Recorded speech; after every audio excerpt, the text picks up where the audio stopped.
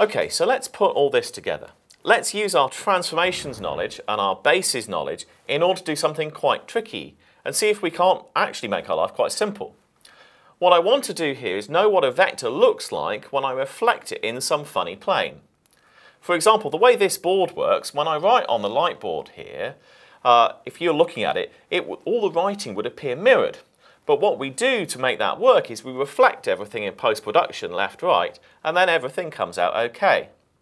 The example we're going to do here asks what the reflection of Bear, say, something in a mirror would look like to me if the mirror was off at some funny angle.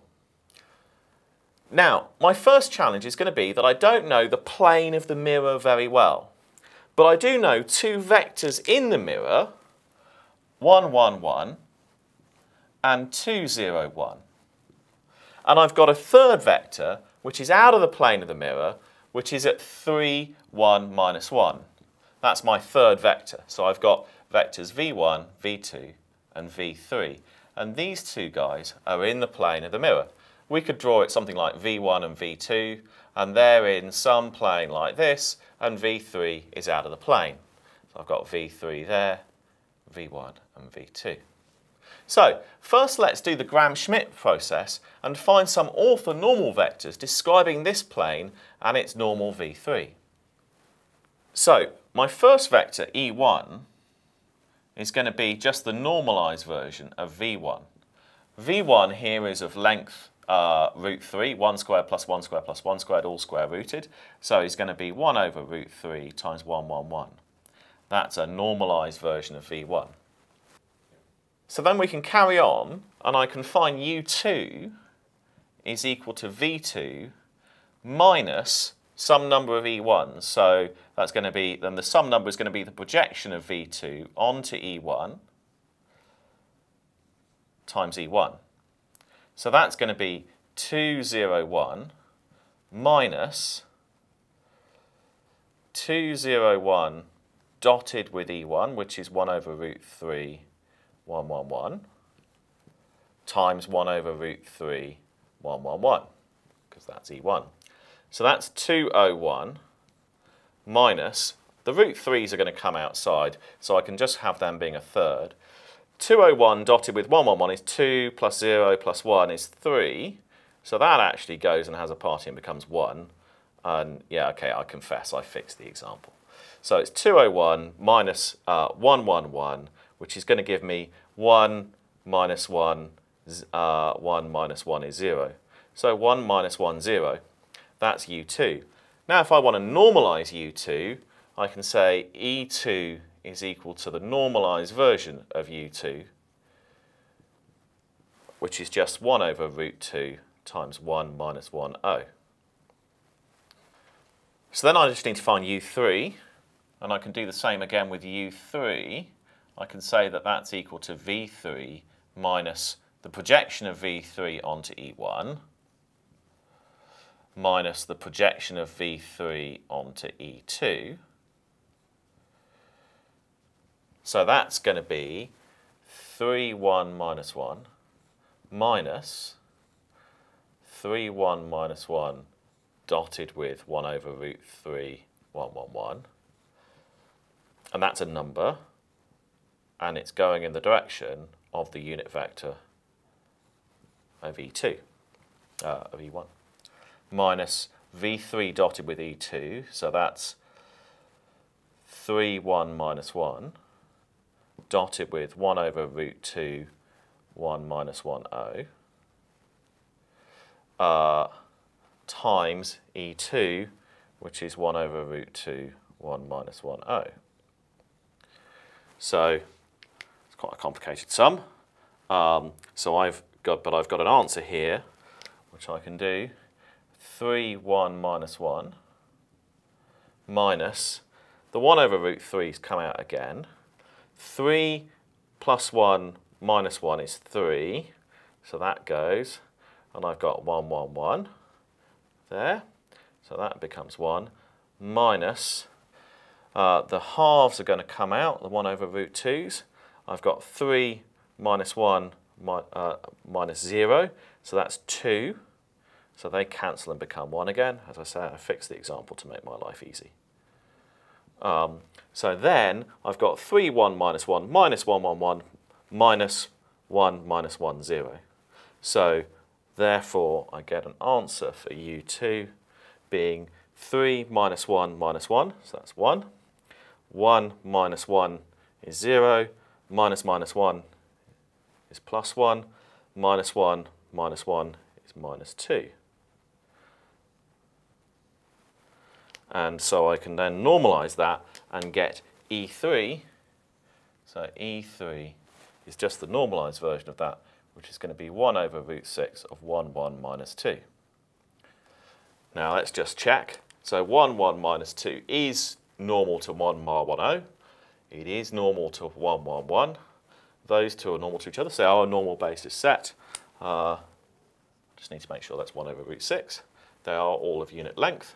So I can write down my new transformation matrix, which I'm going to call E. It's the transformation matrix described by the basis vectors E1, E2, E3. So I've got E1, E2, E3, all written down as column vectors. And that's going to be my transformation matrix that first contains the plane, notice, and then contains the normal to the plane. So I've redrawn everything just to get it all more compact so we can carry on. We've got our original two vectors V1 and V2, and we've defined E1 to be the normalized version of V1, and we've defined E2 to be the perpendicular part of V2 to E1, normalized to be of unit length. So these are all in a plane, and then E3 is normal to that plane. It's the bit of V3 that we can't make by projection onto V1 and V2, then of unit length. Now say I've got a vector R over here, R.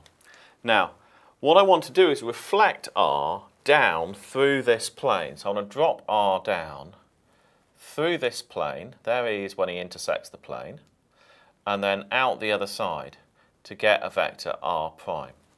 And let's say that R has some number like, I don't know, 2, 3, 5. 2, 3, 5. Now, this is going to be really awkward. This plane's off at some funny angle composed of these vectors and even these basis vectors. It's at some funny angle, and then how do I drop it down and do the perpendicular? There's going to be a lot of trigonometry. But the neat thing here is that I can think of R as being composed of a vector that's in the plane, so some vector that's composed of E1s and E2s. So here's E1 here. And some vector that's normal, so some vector that's some number of E3s. And when I reflect it through, the bit that's in the plane is going to be the same, but this bit that's some number of E3s, this bit here, I'm just going to make into minus this bit here. So if I wrote that down as a transformation matrix, the transformation matrix in my basis E is going to be to keep the E1 bit the same, keep the E2 bit the same, so that's the E1 bit, that's the E2 bit, and then reflect the E3 bit from being up to being down, 0, 0, minus 1. So that's a reflection matrix in E3. So that's a reflection in the plane. So just by thinking about it quite carefully, I can think about what the reflection is. And that TE is in the basis of the plane, not in my basis, but in the basis of the plane. So that is easy to define. And therefore, if I can get the vector R defined in the plane's basis vector set, in the E basis, I can then do the reflection, and then I can put it back into my basis vector set, and then I have the complete transformation. So a way of thinking about that is that if I've got my vector R, and I'm trying to get it through some transformation matrix to R prime, but that's going to be hard. That's going to be tricky.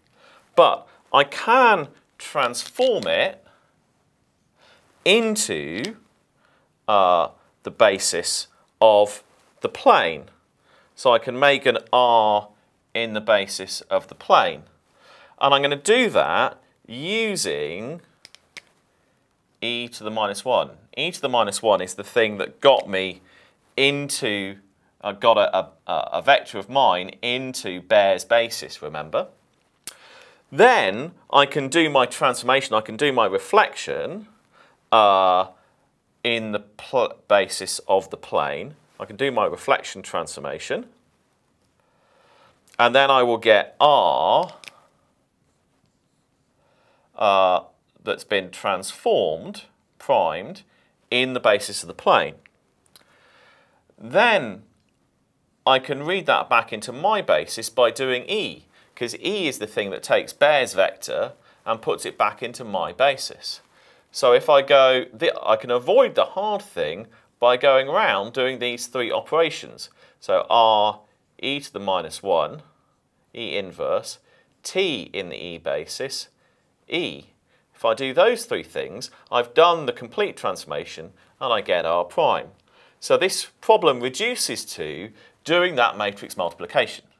So we've got that, so we can just do the maths now, and then we'll be done. So I've just put the logic up there so that I can have the space down here for later, and I've put the transformation we're going to do there. So a couple other things to note. One is, because E we've carefully constructed by our Gram-Schmidt process to be orthonormal, we know that E transpose is the inverse. So calculating the inverse here isn't going to be a pain in the neck. The other thing is, compared to the situation with Bayer where we're changing bases, here we're changing from our vector R to Bayes', or actually the plane's coordinate system. Then we're doing the transformation of the reflection in the plane, and then we're coming back to our basis. So the E and the E to the minus 1 are flipped compared to the last video because we're doing the logic the other way around. It's quite neat, right? The actual multiplication of doing this isn't awfully edifying. It doesn't build you up very much. It's just doing some arithmetic. So I'm going to write it down here, and if you want to verify it, you can pause the video, and then we'll come back and we'll comment on it. So this is TE times the transpose of E. Then I take that and multiply it by E itself, and I get E, TE, E transpose, which is this guy, simplifies to this guy, so that's T. All comes out quite nicely. So that's very, very nice. So then we can apply that to R, so we can say that T times R is equal to T times our vector 2, 3, 5, and that's going to give us R prime. And that gives us an answer of 1/3 of 11, 14, 5. So R prime here is equal to 1/3 of 11, 14, and 5. So that's a process that would have been very, very difficult to do with trigonometry, but actually with transformations, once we get into the plane of the mirror and the normal to the mirror, then it all becomes very easy to do that reflection operation. And it's quite magical, really. It's really amazing. So that's really nice, right? It's really cool. So what we've done here is we've done an example where we've put everything we've learned about matrices and vectors together to describe how to do something fun like reflect a point in space in a mirror. This might be useful, for instance, if you want to transform images of faces for the purposes of doing facial recognition. You know, transform my face from being like that to being like that. And then we could use our neural networks, our machine learning, to do that facial recognition part. In summary, this week we've gone out into the world with matrices and learned about constructing orthogonal bases, changing bases, and we've related that back to vectors and projections. So it's been a lot of fun. And it sets us up for the next topic, which Sam is going to lead on eigenvalues and eigenvectors.